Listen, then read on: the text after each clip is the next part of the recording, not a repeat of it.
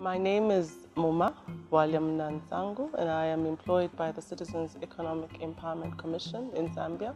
In 2017, I undertook a short course in agribusiness at the University of Queensland.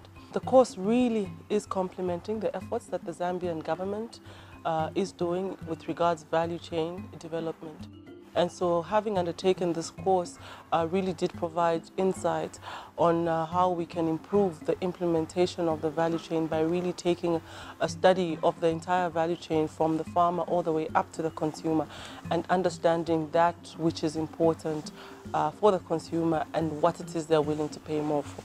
I appreciate the effort by the University of Queensland in developing and implementing the course with such excellence, and to DFAT for facilitating the Australia Awards Africa to help many professionals like me make a difference in the continent through knowledge transfer.